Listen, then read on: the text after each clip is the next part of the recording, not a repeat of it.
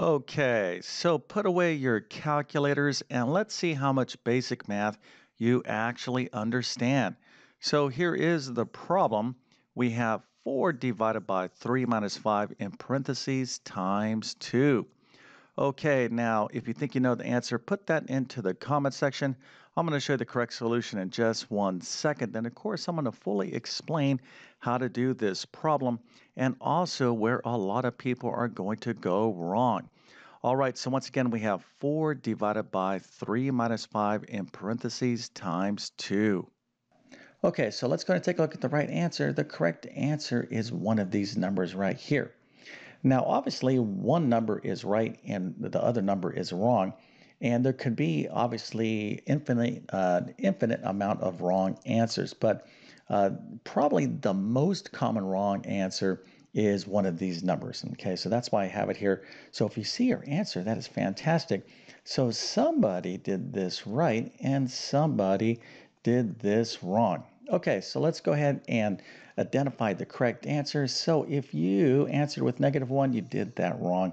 The correct answer is indeed -4. All right, so for those of you that did come up with -1, you probably made the most common mistake when it comes to the order of operations. And I'm glad you made that mistake because this video is going to straighten out this confusion. And from this point forward, you're going to be looking like this person.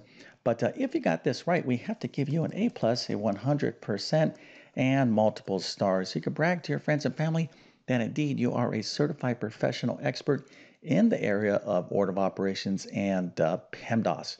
All right, so let's go ahead and get into the solution right now.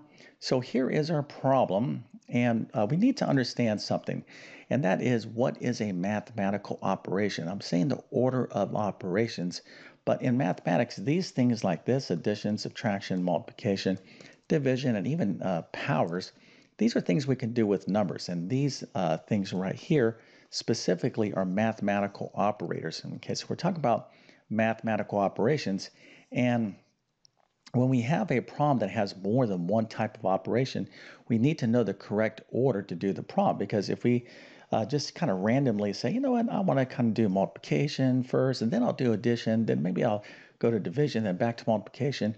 Well, depending on the order you take, okay, you can come up with all different sorts of values.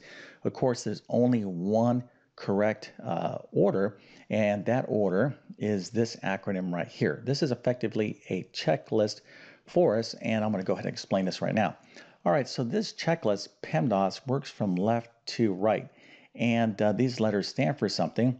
And before I explain to you what these letters stand for, okay, let me give you a little memory aid here, and that is please excuse my dear Aunt Sally. Please excuse my dear Aunt Sally. This phrase and acronym has been around for years. Probably my great-great-grandparents were saying this way back in the good old days. But anyways, let's go ahead and get into the correct order of operations right now. All right, so P, what does P stand for? P stands for parentheses, okay? And obviously we have some parentheses here, but P also stands for brackets or these kind of little squiggly brackets like this. Really, P stands for grouping symbols. Okay, so if you see numbers grouped together by parentheses, brackets, or squiggly brackets, this is where we start.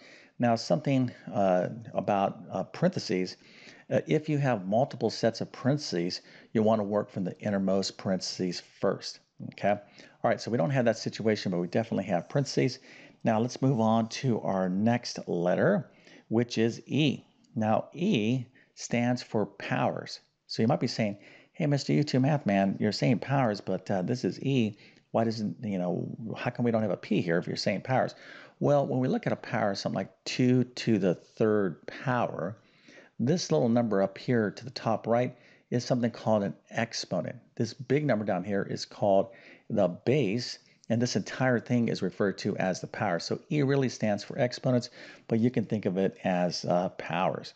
Okay, so here is the most common place of confusion when it comes to the order of operations, and it's with these letters right here, particularly M and D. All right, so before I tell you that, let's just make sure you understand what M, D, A, and S stand for. M is multiplication, D is division, A is addition, S is subtraction. All right, now most of you might be, thinking, well, if this is a checklist that goes from left to right, and this is where most people get themselves in trouble with the order of operations, it's a checklist that goes from left to right. So I have to do multiplication first every single time. If I have both multiplication and division in a problem, I got to do all the multiplication, then I move on to division, and then after that, I go on to addition and subtraction. This is not the way this works, okay? And I don't think that if you got this wrong, I think a lot of textbooks and maybe some teachers don't emphasize this as much because, again, this is a highly confused area. So let's go ahead and talk about how it actually works.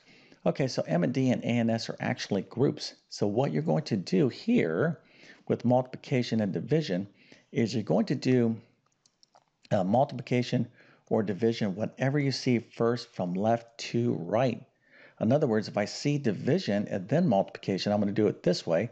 So my acronym could be DM, but if I have multiplication and then division, I'll do it this way. So you have to consider what's going on from left to right, and addition and subtraction work the same way. All right, so this again is one of the most commonly confused parts of the order of operations. And if you confuse this, this is why you came up with that -1 answer. If you, as a matter of fact, let's just go back here. If you get, yes, if indeed, if you got -1 as your answer, it's probably because you confused this part. But that's going to be easy to fix.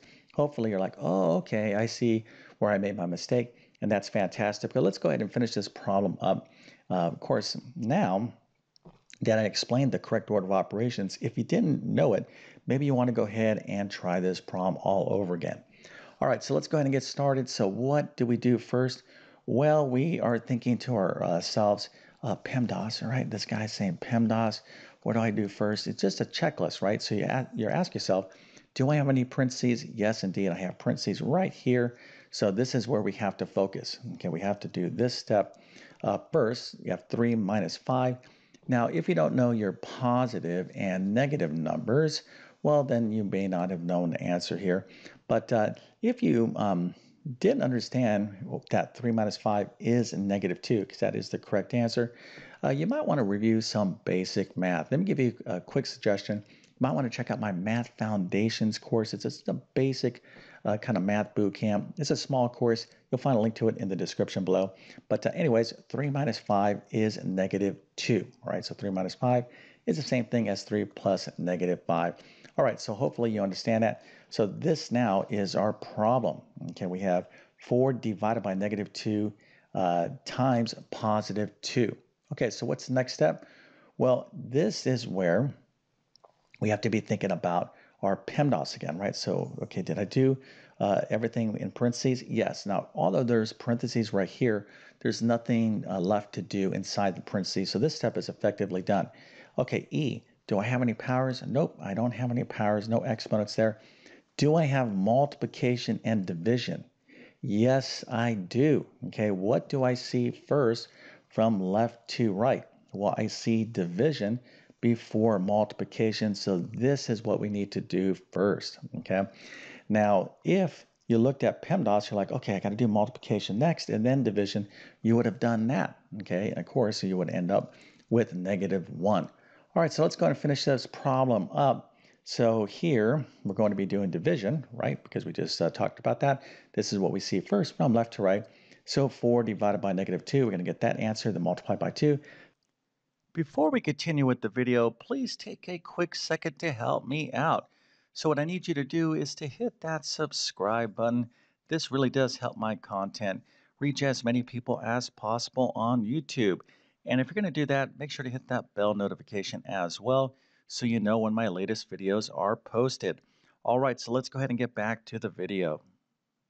Not much work to do here because we're just talking about basic division and multiplication.